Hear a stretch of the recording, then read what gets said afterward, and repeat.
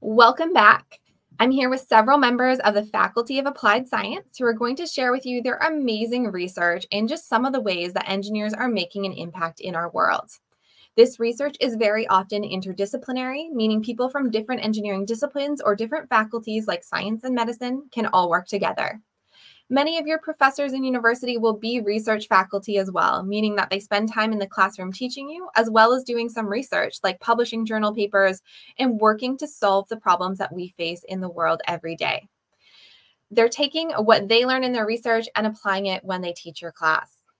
So hopefully these very short introductions to just some of the research happening in our faculty will give you a better insight into the variety of topics a degree in engineering may allow you to explore. Engineering research and the application of this research is truly changing our world for the better. So with that, I'll invite our first research spotlight to the stage, and at the end, you'll be able to use the Q&A on the right in the stage to ask some questions. Good morning, everyone, and thanks for joining this session this morning. My name is Pat Kirchen. I'm an associate professor in mechanical engineering. I work with topics related to energy, emissions, and anything to reduce the environmental impact of systems on our environment. Today, I'm going to talk a little bit about alternative fuels and freight emissions and what we can do to that sector where it's hard to go to things like electric vehicles because the systems are so big or they use so much energy. Before we do that, I'd like to acknowledge that I'm calling in today from the traditional, ancestral, and unceded territories of the Tsawwassen First Nation, and a lot of the work that I'll be talking about today was carried out on the Salish Sea. So my lab, it's got a lengthy title. It's the Thermochemical Energy Conversion Lab, but all of this is centered around that one goal I already mentioned, minimizing the environmental impact of practical energy conversion systems. And that can include many different ways of doing that. One of them is we'll develop practical technologies like new ways of using an engine, new fuels to use, maybe a new sensor, or just a new method or a new technology. The next big thing we do is we generate actionable data. And what I mean by actionable data is I mean information that we get to the right people at the right time so they can make the right decisions to reach this goal of minimizing the environmental impact. And I'll show you an example of that today. And probably the biggest thing that we do, and the part that I'm most proud of, is training highly qualified people, our students. The students that do the research that I'll show you today graduate, and then they go out and work in various sectors, sometimes very technical industries, sometimes in more regulatory bodies, and they help drive the change that we need moving forward in sustainability. Today, I'll tell you some work about internal combustion engines, where we do need to do work for sustainability and using alternative fuels. You can see over here some of the tools that we use, but I won't go into those individually. So in my lab at the University of British Columbia campus in Vancouver, we have an engine with a very unique hole in the side of it. So this is a single cylinder engine, roughly the same size as what would be in a heavy duty semi-truck. But there's a hole, and that hole gives us a window that we can look inside of the engine and watch the combustion as it's happening. And I could spend hours talking about this, and sometimes I do, but not today. Today, all I can do is show you a couple of pictures of what combustion looks like for different fuels. And here's an example of biodiesel, which is a lot like diesel. And we understand a lot of that, how it burns, how the emissions are produced, how we can make it more efficient, simply by looking at these high-speed images. But as we look to decarbonize and use fuels with lower greenhouse gas emissions, we have to start understanding how they burn as well so that we can apply the same sort of technologies and same sort of engineering methods to reduce their emissions and increase their efficiency. These other pictures here are showing you an example of natural gas being burned at different pressures. And again, I could talk for hours about this, but what we learn from this is how we should use natural gas, which has lower greenhouse gas emissions than diesel, and eventually we'll be using renewable natural gas, how we should burn that in an engine so that we get low emissions and high efficiency, and again, reach that goal of minimizing the environmental impact. That was in the lab. The other part of our work is in the field. Here, what we do is we take our instrumentation and our methods that we've developed in the lab, and we bring them to vehicles that are using regular and new alternative fuels in practice, in the real world. And you can see here we're in the engine room of a large ship. These are the exhaust systems of the ship engines. There's two of them. We draw exhaust gas out of that and pass that to all of the sensors to measure different emissions. In this case, we were looking at the greenhouse gas emissions, so CO2 and carbon monoxide and methane on this natural gas vessel. These sensors that we have here, they may look a little bit prototypical, and that's because they are. These are systems that we've developed in the lab, validated in the lab, and then taken the field to measure very specific components of the exhaust gas, methane, CO2, carbon monoxide, and so on. The other thing you'll notice here is Nick. Nick is a graduate student in my lab. He finished his undergraduate degree at UBC in mechanical engineering, and he joined our team to carry out these measurements in the field. He also developed a lot of the sensor that's down here on the floor, and we'll be deploying that tomorrow on another vessel. So what I'd like to do next is show you some examples of what we can learn from these types of measurements. Now, this is the only really busy sciencey graph that I'm going to show you today, and I'm going to take my time walking through it. What we're looking at is how the greenhouse gas emissions reduce as we try different things. And the way we quantify that is looking at the total number of CO2 tons that this vessel would emit as it sails from Vancouver to Vancouver Island and back. And most vessels would do that with diesel. And this gives you some baseline number, something like 17 tons of CO2 equivalent. If we start using natural gas, depending how we operate, those emissions go up. And you can see it's quite a bit more. We have lower CO2, which is the blue, but we have a lot of methane emissions. And methane is a particularly bad greenhouse gas, and that's what's shown in red. And so we did this measurement back in 2018, and we saw, oh goodness, we have this increase in methane emissions. What are we going to do about that? So we worked with the operator, the vessel owner, as well as the engine manufacturer to come up with technologies and methods to reduce those emissions. And that's what the rest of this graph shows you. And I'm going to actually jump forward a little bit, first to here.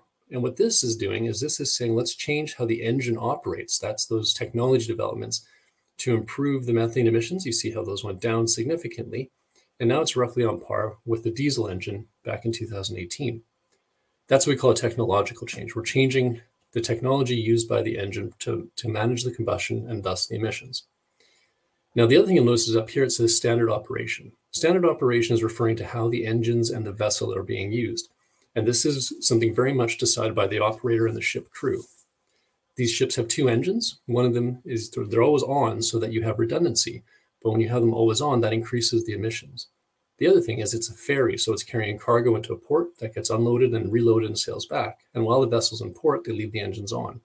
Now, to get around that, you can do two things. You can turn off one of the engines, that reduces the emissions, and you can use electrical power at the shore. This operator did that very quickly. You can see what can happen, the massive reductions you get by doing that, as well as been combining those reductions with the technological changes. So when we compare to where we are last year or now, that's this green arrow, to where we were in 2018, you can see almost half, 50% reduction in the total greenhouse gas emissions, both for natural gas and for diesel. And compared to diesel, we're still saving a significant amount as well. So this is one big step towards reducing greenhouse gas emissions from this sector. And maybe I'll just point that this big arrow here, if we look at one vessel sailing back and forth for a full year, that's like taking 3,000 cars off the road for a full year. So the savings that we can realize by using these types of technologies and operational measures can have a very significant impact. The next thing we're looking at is expanding this to beyond just natural gas and just beyond ferries, and looking at many different fuels and many different types of vehicles. In particular, we're worried about urban freight emissions because in urban systems, vehicles operate differently than how they're designed and regulated. And as we look to decarbonize these, we're going to look at all kinds of alternative fuels. So in this new project that we're just starting, we're looking at fuels like hydrogen, natural gas, renewable natural gas, biodiesels, methanol, electrification, and trying to understand what the impact of that is on the pollutants coming from individual vehicles, on the air quality around those vehicles, so in the corridors and the roadways where those vehicles operate, understanding the total emissions of a total freight system and where those pollutants end up.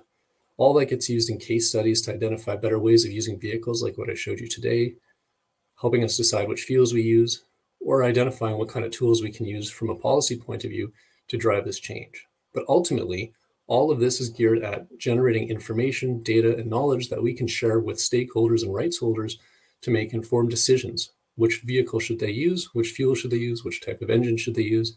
And how should they use them? So with that, I'm just going to say thank you to you for your attention and for coming out this morning, and highlight a few of our sponsors here. Thank you.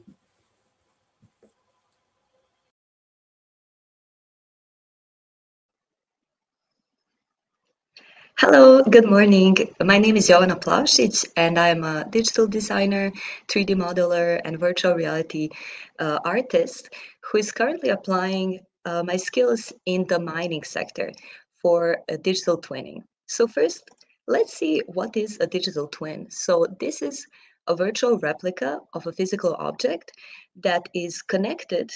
So these two entities are connected through real-time data exchange and transmission. So imagine similar, like if you have a smartwatch that is tracking your heart rate, your heartbeats. So in a way, this watch is making a digital twin of you.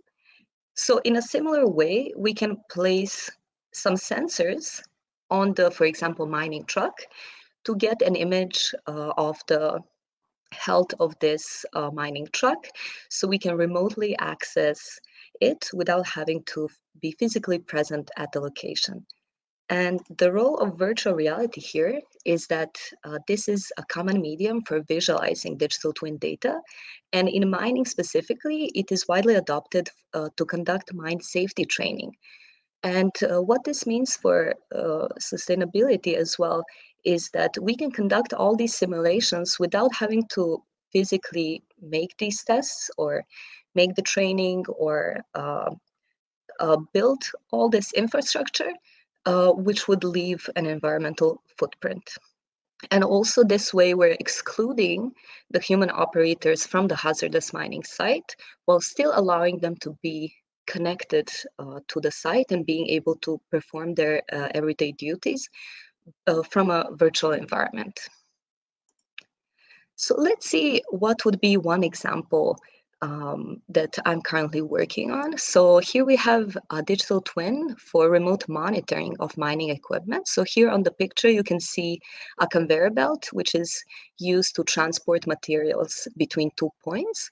And because conveyor belt has a lot of rotary components, one of the really early warning signals that something is wrong with this conveyor belt is vibration data. So here on the picture, you can see the virtual portion of the digital twin, where we are receiving this vibration data in real time and we can track it. And I would like to show you also some interactive tools. Yeah, sorry, my videos here are not working, but basically what we can do is we can get information about individual components of this conveyor belt. We can have a live video stream from the site.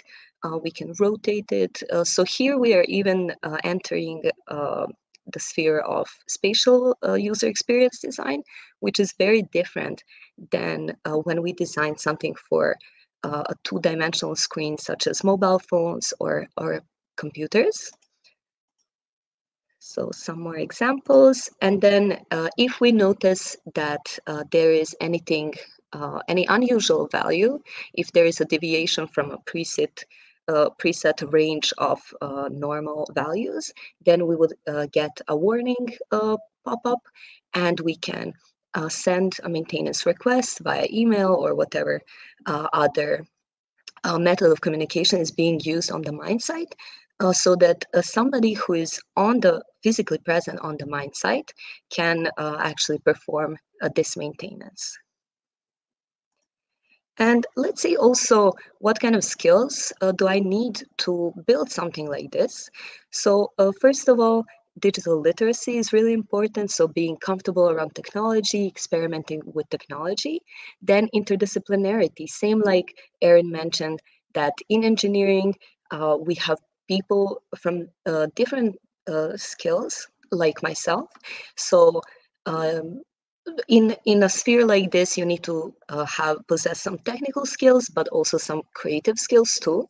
You need to be adaptable. So technology is developing really rapidly, and you need to always be able to keep up with the latest advancements. And of course, passion, just like everything you do, you already deep down know what are your interests and what you want to do. So listen to that. And I hope that presentations like these can help to guide you to see how can you apply your skill set. And in my research lab, even though we're focusing on mining, we're actually working a lot with emerging technologies like 5G, digital twins, industrial Internet of Things, and so on. So please feel free to contact me or my research supervisor if you have any further questions. Thank you.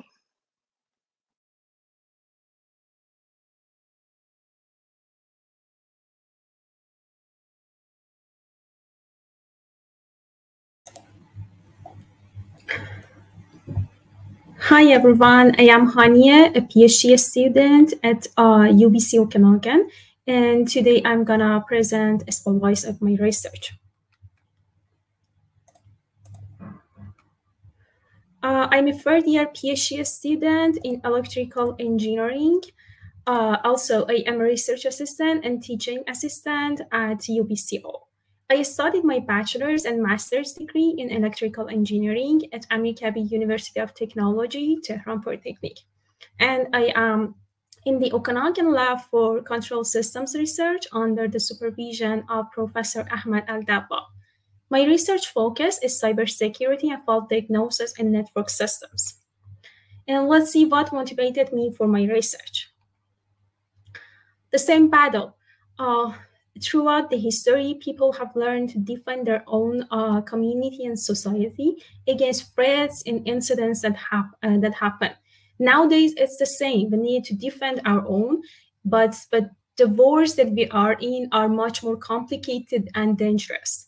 And as an electrical engineer, I'm responsible to make sure that the system is performing with security and safety. And electrical engineers need to design advanced algorithms and methods to be prepared for any incidents that might happen in a system. And let's see a few examples of many incidents that have happened throughout the history of electrical systems when the engineers haven't been prepared for such incidents. For example, the New York City blackout. It caused over 300 million in economic losses, also several deaths and injuries. Or Ukraine power grid attacks in 2015 and 2016. Each time, about 250,000 of people were without electricity near Christmas time. Also in Canada, hackers claimed that they breached networks of a Canadian gas pipeline company. So you see that the environmental issues that these incidents cause, human impact, economic losses, infrastructure damage that they have are significant. And to elaborate my research focus, first I need to define network system. It's a group of devices like photovoltaic panels that, as you see in the first photo, which is a community grid in Australia, or it could be autonomous vehicles, as you see in the second photo.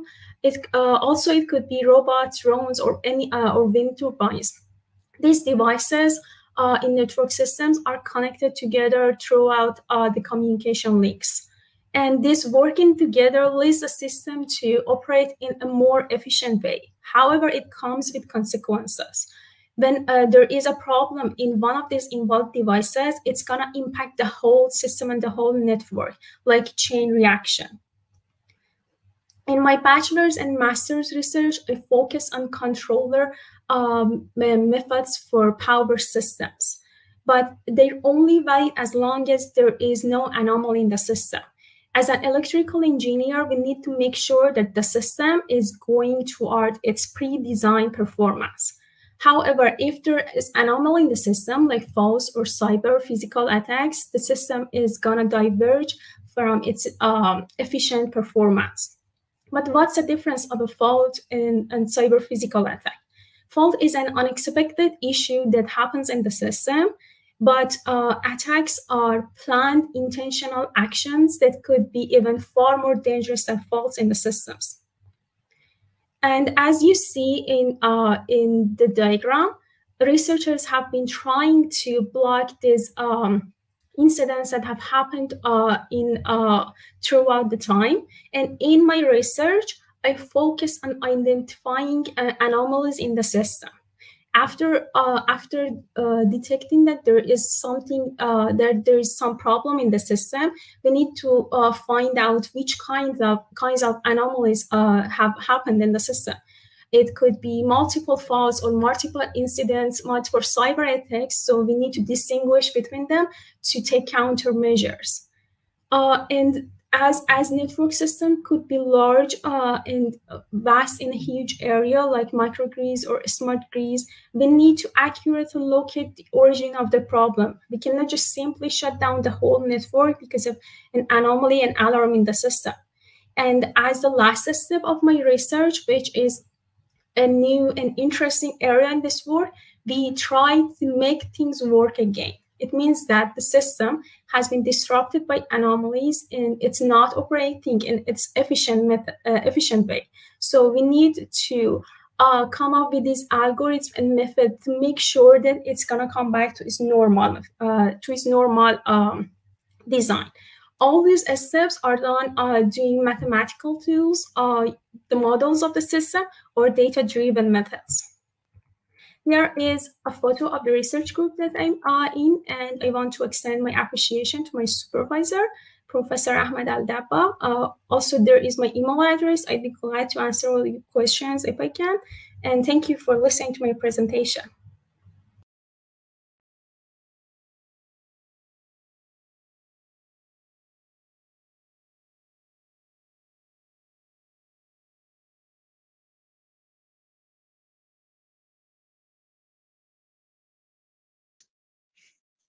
Hi, I am Dr. Alyse Kiesser, and I'm a microbial ecologist by training, which means I work in big data sets, and I try to understand how to use, take approaches for next generation bioremediation using microbial communities for sustainable development. So you're probably wondering, how do microbial communities fit into engineering? Well, there's the traditional bioremediation approach that kind of finds an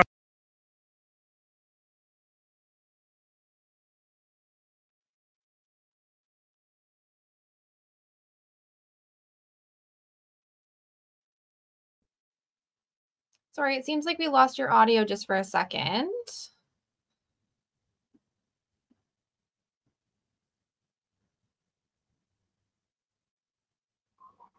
that better? Yes. Okay, all right. So the traditional bioremediation approaches take, often find a single organism, like a bacteria or fungi, and they say, oh my gosh, it degrades plastic. We have the answer. However, while that works in the lab, it doesn't work in the field. So our idea that one organism can solve our problems is really false. So my research looks at how to use microbial communities, because in the environment, microbes actually live in very complex communities. They have dynamic interactions with the environment and with each other. And the resources and wastes that they use are recycled and repurposed to meet nutritional constraints of that environment. So they respond directly to the environment that they're in, and they actually coordinate with each other, similar to a network. And this is what we kind of call a circular bioeconomy amongst themselves. So they recycle goods. They have an example of how we can do that the same way, or we can go out and find where these communities work and use them to our advantage. So my research starts by listening to the smallest units of life. And in order to do that, we go out to various environments like wetlands, which is very similar to anaerobic digestion that turns organic waste into methane. And we look at how the microbes are doing that there.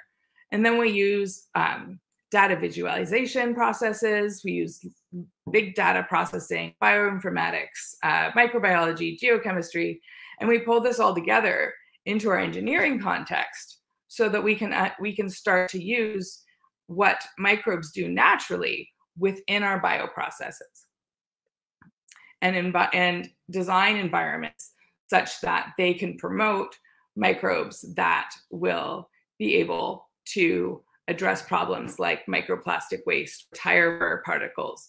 So can we design the sides of roads that will collect the waste that's on them and bring them into almost a bioreactor that's growing rare because it's part of the natural community of microbes that live there? And can we encourage them to break down the toxins and the contaminants before that's let into the environment?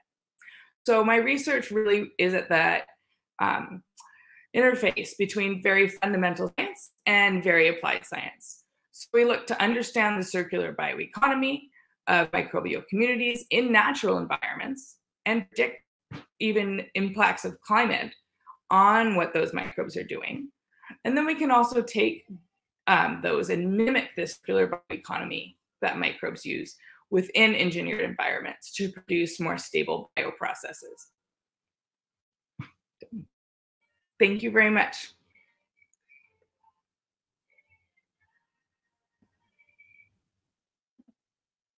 Perfect. Thank you so much, everyone. So I'm going to pull everyone back onto the stage to answer your questions. And so I will do that now. Perfect. So I always learn so much from all of these presentations. I really appreciate you all sharing this little bit of research. I know you could all probably talk forever about this research. So thank you so much for shortening it into just a few minutes for us to get some great insight into some of the things that you do. We do have a question that came in that says, how does UBC get connected to places where professors and students can do field research? So maybe for any of you that have gone into your field to do that research, you can talk a little bit about what that maybe looks like. I can speak to that. Often there's, I partner with a lot of government agencies that are already running long-term like observations, so Ministry of Forests or Department of Fisheries and Oceans. They already have a lot of people in place, and we can go in and add our, whether it's a technology we're editing for monitoring, or bring in and do a couple seasons worth of monitoring ourselves to collect data that then, or collect samples that then we take back to the lab. I also work with the city of Kelowna. I'm located in the Okanagan, and we have a lot of what are called living labs. So these are places like our wastewater treatment facility or constructed wetlands where we can return to and monitor the progress and even implement changes and see how that works out. Awesome. Sure, I can add a little bit too. So we often, we kind of get it into two ways into these sort of field work activities. One is if we have a need that we identify, and then we'll start reaching out to partners. Often we'll have some sort of relationship through research collaborations already. In other cases, it's where a partner will have a problem or a question and they need an answer from sort of a third party that has no bias, and that's what a university is great for. So they'll reach out and ask us, for example, what's a good fuel for this application, and we can look at it very objectively. We do have research institutes, clean energy research centers, the one I'm associated with. And there we have research advisory boards that includes people from industry, and so they help us make those connections as well. It's a great question. Awesome, thank you. Another question that we often get from students and is kind of how can undergraduate students get involved in research? Do you have any undergraduate students that work in any of your labs? Are there ways that you've seen undergraduate students get involved in research? Is there advice that you have for them if they are looking to get involved in research later on? Sure, I'm happy to comment on that. Yeah. We love having undergrads in our research lab. So they'll often join us for a summer term, and that can be many different ways. That can be just sometimes volunteering, but usually it's a paid position. Sometimes it's an award through an NSERC, which is our federal funding agency. Sometimes it's through a course program. In the mechanical engineering department, we have a Create U, which is an undergraduate research experience program. Or sometimes it's a course itself. We have a fourth-year course where students can work on a research project all year. If you're interested in it, the single best thing you can do is talk to professors. Professors, as you saw today, love to talk about their research all day long, any day. So if you're interested, knock on a door, talk to them after class. They will be happy to talk to you about research. Awesome, thank you. Did anyone else want to share any of their experiences working with any undergrad students? All right. Well, thank you all so much for being here today. I really appreciate all of you sharing some of your research so that we can learn more about all of the amazing things that UBC Engineering is able to look into and innovate and make our world a better place. So I really appreciate you all being here today. We're going to come off this. Oh, sorry. I have one more question that came in. Maybe we have time to answer that one. So I mentioned at the beginning of the opening for this that a lot of the research that happens in UBC Engineering and within UBC as a whole is very interdisciplinary. So one of the questions says, do you invite teachers or researchers from other specializations to ever either work with you or even to share some of that research in the class that you may be teaching?